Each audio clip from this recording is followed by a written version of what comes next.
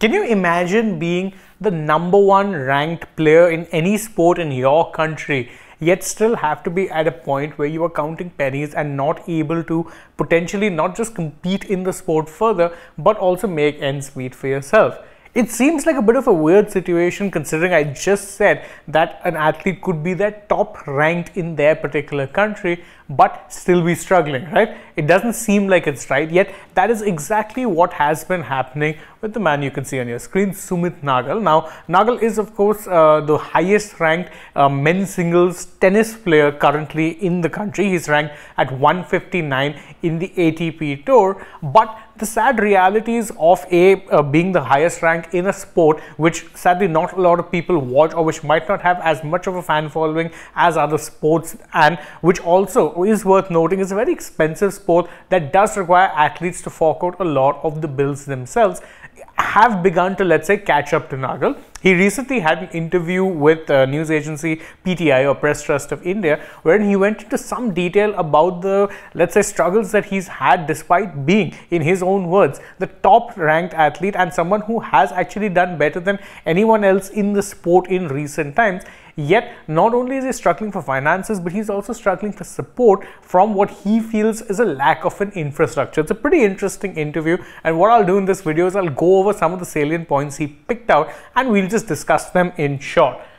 First off, he's talked about the lack of financial support, and he says that it's so hard to find financial support in India. To be honest, I do not know what to do. I have given up. I have only 900 euros, which is approximately 80,000 rupees in my bank right now. Now, this might not seem like it's someone going through hard times, but when you take a look at how it is the sport of tennis works, you'd understand why this figure is such a big problem. In tennis, you're not necessarily an employee, let's say, or you're not particularly you don't have a contract with anyone.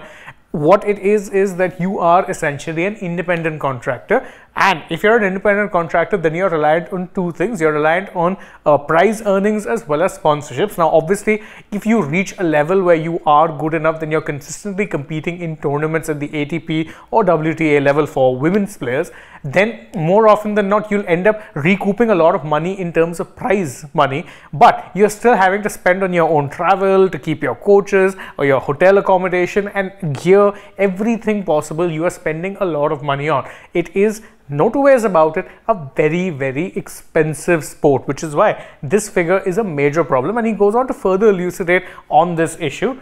He says that I don't have anything in savings. I am breaking even. I cannot say I live a very good life, or where I can say I don't need to work. I didn't earn anything in the last 2 years. Now, when he says I didn't earn anything, what he means is that he didn't earn anything excessive. As he says, he's breaking even. Now, breaking even is a financial term for when, say, you're investing in something or you're putting money into something in the hopes that you get back money, but you're getting back pretty much exactly what you're putting in. So, say, for instance, if he spent a lakh over one particular time period, then what he's getting back, would it be in terms of prize money and whatnot, would be about a lakh as well. So he's not actually making any money off the sport, yet he's still on the professional tour and trying to compete with the hopes that with a few more breakthroughs, he'd be able to compete more consistently at the ATP tour, make more prize money, and then therefore fund himself. In fact, as he himself admitted, he's pretty much invested whatever prize money he's got back into his own career. So he's not actually making any money, which, when you consider the fact that Nagal is 26 years old, and when he says the last 2 years, remember, in the last 2 years, he's had multiple issues. He was actually at a point where he didn't have enough money to continue training and then touring, and then he ended up contracting COVID. He suffered from an injury crisis. So there were a lot of things going wrong with Sumit Nagal, and as he says, he said the support that was there, well, it wasn't really there. As he says, he's saying that I am lacking support despite being India's #1 player. I am the only player to qualify for Grand Slams, to win a match at the Olympics. Still, I'm not in tops. Now, tops, of course, is the top Olympic podium scheme, which is something that is initiated by the government of India, which allows athletes, let's say, access to funds that allows them extra training. And these are funds that someone like a Nagal could actually use, because again, as I said, tennis is a very expensive sport. You're basically footing all of your own bills and hoping that you can make it far enough into say ATP events or WTA events or Grand Slams. And just to give you an idea of how much the disparity in money really is, Sumit Nagal's biggest earnings in 2022 came when he made it to the qualifiers, or rather 2023, beg pardon, came when he was in the qualifiers of the US Open. Bear in mind, the qualifiers, not even the first round. He lost in the first round of the qualifiers and still ended up pocketing about $22,000. Just to give you an example of just how much money there is to be made in the sport of tennis and why it is that people prefer actually, let's say,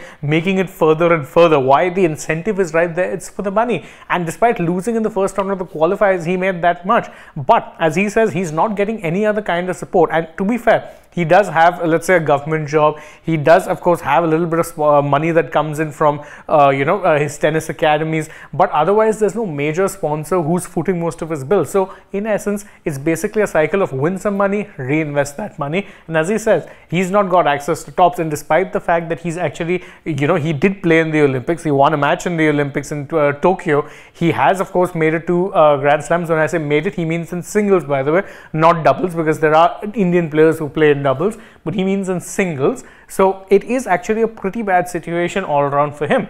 And in fact, he goes on to talk about the notion of, India as a sporting nation. Then he says that, look, we're a nation of 1.4 billion people, but why do we not make it to the high levels?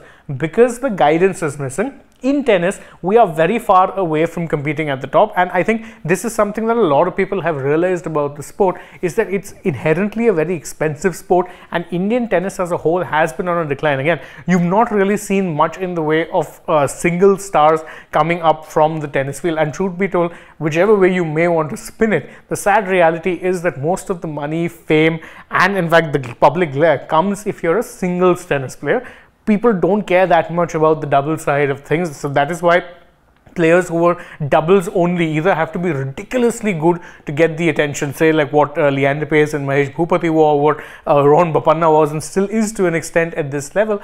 But otherwise, if you're not competing at the highest level in those, you get very little attention. You get more attention if you're competing in the singles, and India has not had many single stars. Sumit, as he says, and he made very clear in this interview where he said that I do believe I could potentially reach at least a decent level wherein I'm actually earning from the sport rather than breaking even, but I just need some time and I need a little bit of support. Unfortunately for him, that support is not very forthcoming, because again, and you can understand why it's a double-edged sword, because tennis is an expensive sport. Where are you going to find corporates who are going to be okay investing that much money? Because the truth is that when it comes to corporate sponsorships, they are looking for some sort of a return.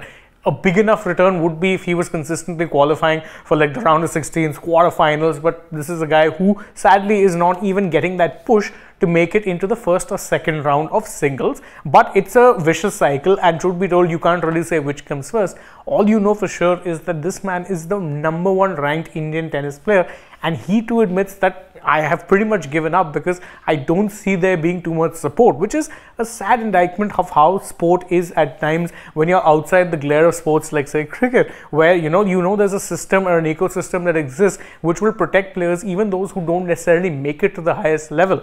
Here, Sumit Nagal is at the highest level for his country, but is still struggling to make, as he puts it, a good enough living. Will things be done about this? One would hope, because again, he's someone who does have plenty of promise, and despite the fact that he's probably not going to be a Grand Slam winner or anything, might still have a decent career ahead of him if he gets some support. But that is the key, if he gets some support. What are your thoughts on what it is that Sumit Nagal has had to say in this particularly interesting interview? You can let us know that in the comments below, and don't forget to like this video, share it with your friend, subscribe to the channel, tap that bell icon, leave us a comment, follow us on Instagram, Twitter and Facebook. Don't forget to download the SportsTak app, and if you're already on the channel, go right ahead and check out some other videos that we've done. For now though, from my side, it is bye-bye.